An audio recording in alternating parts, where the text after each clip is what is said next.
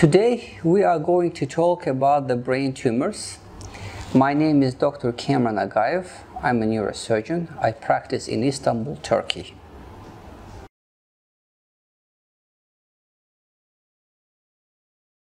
In this section we are going to talk about the types of brain tumors.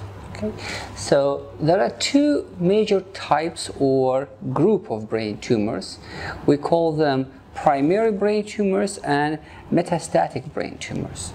So metastatic brain tumors are the most frequent type of the brain tumors. By the definition, they mean that these tumors are actually not coming from the brain itself. They are metastases or the spread of the tumor into the brain. So for example, lung tumor that is spreading or metastasizing into the brain, or tumor from other area like breast cancer or any other tumor that is going to the brain is called metastatic brain tumors. Usually metastasis happens through the blood circulation, and by the time when the diagnosis is made, the patient has already had stage 4 disease, which means the removed metastasis. In contrast to them, the primary brain tumors, they arise from the brain itself or from the structures that support the brain, like brain covers. Okay, so the most common types of the tumor, for examples of the tumor, is like glioma, or for example glioblastoma multiforme, which is a malignant tumor that arising inside the brain from brain cells, from brain supporting cells, or meningioma, which is a benign tumor that's arising from the covers of the brain and pushing the brain from outside, yet it is in the cranial cavity. So briefly about the types or groups of the tumor, we have primary brain tumors happening primarily starting in the brain or in the skull, and metastases, the tumors that are coming from the other places.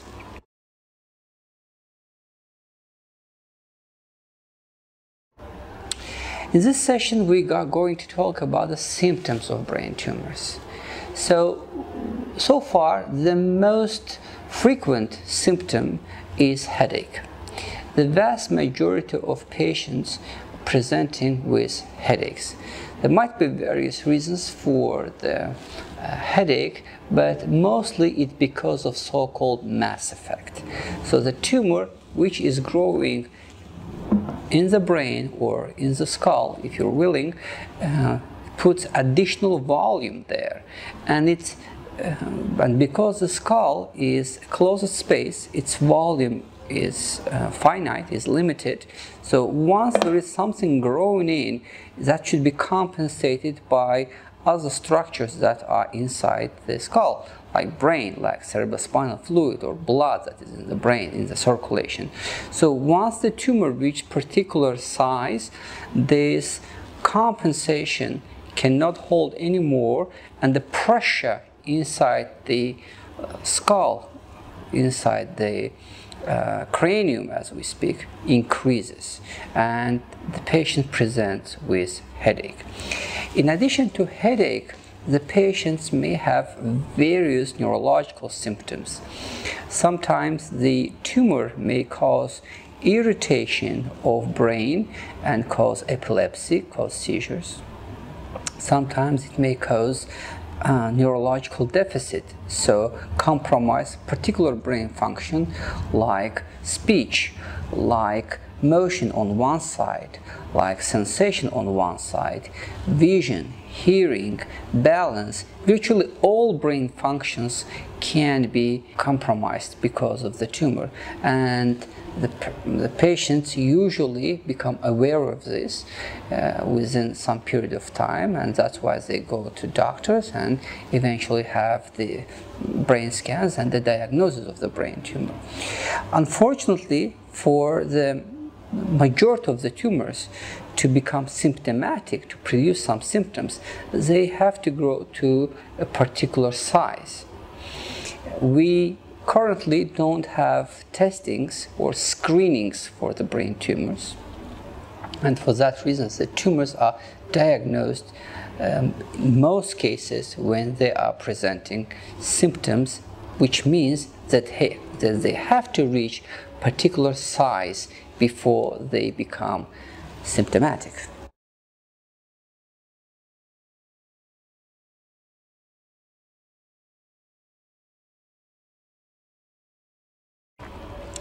In this session, we are going to talk about the treatment of the tumors. So, treatment of the tumor depends on the type of the tumor, the location of the tumor, and the degree of the disease. Okay, so for the primary brain tumors, for the tumors that happening inside the brain, in the vast majority of cases, the first course of action is to remove the tumor. First of all, we cannot tell what kind of tumor is it before we actually take a piece of that tumor and analyze it with a pathological examination. Only then we can tell what kind of tumor is this. So for the tumors that growing inside the skull and they have no pathological diagnosis, so that the surgery, obtaining a biopsy, which is a part of the surgery, is crucial for the management. Obviously, by removing the tumor, we take off the pressure effect from the brain, and in some cases, in cases where there is a benign tumor, resection or removal of the tumor completely will be sufficient not to do anything else in the future. But that's mostly for the benign tumors that have been resected or removed completely. For the tumors that are malignant, like malignant gliomas or malignant tumors, after the removal, the usual treatment consists of adjuvant therapy, like giving the radiation to the surgical field, and in addition to that, giving the chemotherapy to the patient that will kill, that would stop the cancer cells to grow and spread to other parts of the brain. For metastatic brain tumors, the treatment usually is individual. So that means depends on the size, number of metastases, and the patient's general condition.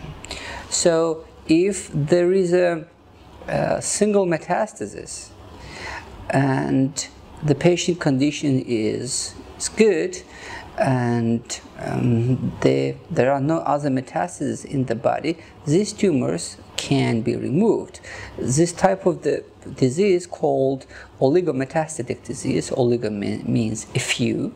So if we have a few tumors, not too many, not like tens or hundreds of metastases in the brain, but just few metastases, we can go and remove the bigger metastases from the brain, depending on the patient condition. Obviously, we would not do it for the tumors that are very sensible to other treatments, like lymphoma, which is very sensible to radiation and chemotherapy, for small cell lung cancer, that is very sensible to radiation therapy. For those type specific tumors, we usually prefer doing radiation and adjuvant therapy. But for the tumors like breast cancer going in the brain, especially if breast cancer is tolerant to chemotherapy, then the usual course of action, if it's just a few metastases, 1 or 2 metastases, to remove as much as possible. In the vast majority of cases, after metastasis tumor removal, we give the radiation either to the surgical field or the whole brain to prevent the future growth of the tumor. Thank you very much for watching this video regarding the brain tumors. You can always find more information on our website.